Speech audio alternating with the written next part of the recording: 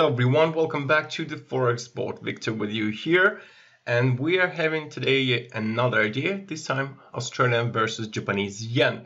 Before we start, would like to remind you that all the information in this video is just for educational purpose only, should not be considered as a financial advice. Alright, as a rule, we're gonna run through previous ideas very quickly. The oldest was New Zealand versus Swiss franc. What we see, we finally have reached the target. So this idea is done, and congratulations to those who did hold it for quite an extended period of time. Moving on to the euro versus New Zealand dollar, also target reached, very good. Pound versus New Zealand dollar, this was idea I think from Monday. Also target reach was very fast decline, so you can see price bounced cleanly off the support and broke below slightly, but nevertheless it could be correcting now to the upside, but we'll see how it goes. On the euro Canadian dollar, we actually reached the half of the profit. At this stage, stop loss would have been at the break-even point, so we still haven't reached the stop loss, and this idea should be active. As you can see, we are starting to move quite rapidly in our direction. For today's idea, let's move to the Australian Japanese yen. So what we have here on the Australian Japanese yen, it's basically a formation of this double top. You can see price cleanly rejected 2 times in a row level 75.77. This makes it a very strong resistance. At the same time, quite a heavy bearish divergence here, because while there was a double top, the RCI went down quite sharply. This is also indication that the trend might be getting ready for the corrective move to the downside. We can see that the trend is clearly extremely bullish.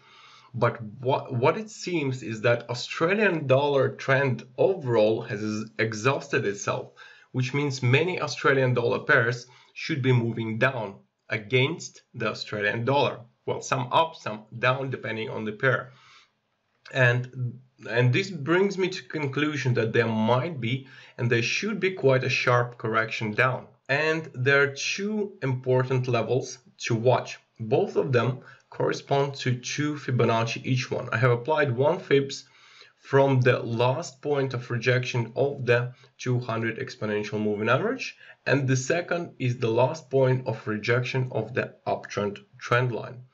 We can see that here 2 levels meet together, and here is the same 76.4 Fibs and 50% Fibs. So this would be the key potential downside target, which is near 7222. This is the downside target, but at the same time we must watch this area of support as well if it's get rejected. So stop loss could be potentially moved to the break even. In regards to the entry point, obviously the higher the better. Ideal entry point would be at 75.50. I'll just put the line there. 75.50 is the ideal entry point for the shorting position. In regards to the exit, if there will be 1 hour and 4 hour close above these highs, that will most likely invalidate the bearish outlook, and the trend might continue going up. And in regards to this hard stop loss, obviously it's the next would be 77 psychological resistance, because it meets with a risk reward of 2 to 1 if we're looking for these downside targets. So just above 77, probably 77.05 should be enough if using hard stop loss, but the exit signal would trigger if there will be close above. Now, if you want to play safe and wait for this confirmation, it is better to wait for the break and close on 1 hour chart below this level, which is 74.96. Moving to the 1 hour chart here, we can see that there is a support, also a double potential bottom. So we might wait for the hourly close below this level, 74.96, which would be extra confirmation for this selling opportunity. On the other hand, as higher you get, the better the risk reward would be for this particular trade. So that's it, guys, for today. I hope you enjoyed the trade idea. Don't forget to like, comment, and of course subscribe to see the idea coming just tomorrow. See you soon and have a profitable trading.